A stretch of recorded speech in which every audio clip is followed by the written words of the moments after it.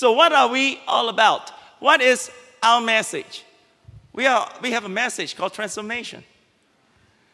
We are in the world, but not of the world. And our message is, we'll go to you. In other words, we are missional. God is a missional God. So we will go to you.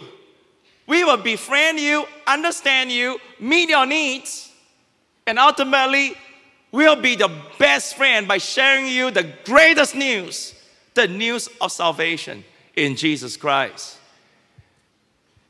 If we can do that, God promises this, verse 11. For I know the thoughts that I think toward you, says the Lord, thoughts of peace and not of evil, to give you a future and a hope.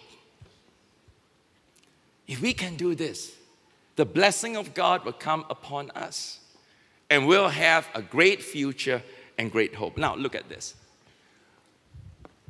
We are not against culture. Are we against culture? No. Are we trying to be a subculture? Definitely not. Definitely not.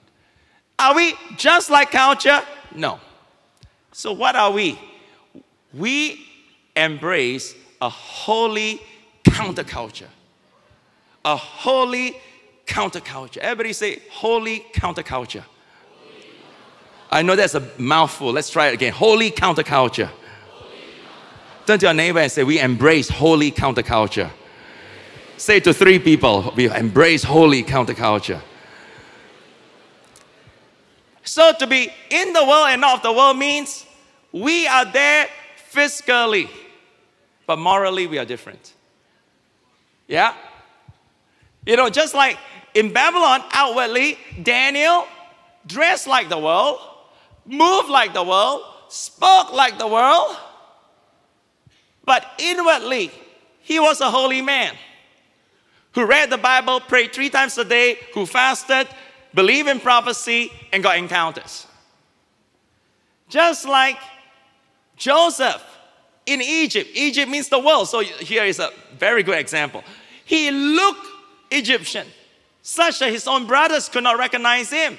Shave his head, put mascara, tattoos on his body, talk like the world, move like the world, behave like the world, but inwardly, he was a holy man of God.